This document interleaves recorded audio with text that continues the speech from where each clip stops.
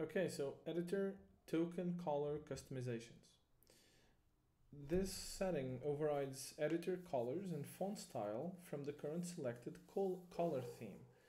And this actually pertains to the syntax highlighting. So you have two options here. You can change your syntax highlighting. For example, you can just press Control Space to see what's available.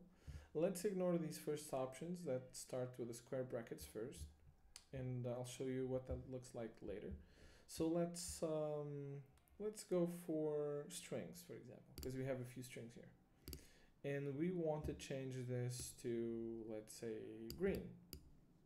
If we save this, we're changing strings to the color green in any theme that we have in VS Code. If we change themes, strings are still going to show up with this color, right? Now, if you just want to edit a particular theme, you can select it here. So the default VS Code theme is default dark plus.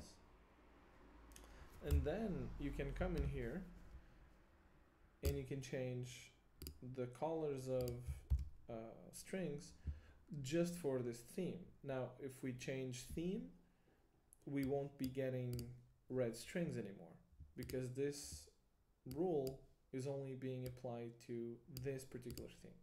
So you can do both things. You can set like general rules or rules that only apply to a particular theme. This is going to be useful later on when we install the Cobalt 2 theme by Wes Bos. But for now, I'm just gonna leave it empty, and we'll talk about it, about this whole theming thing in its own playlist.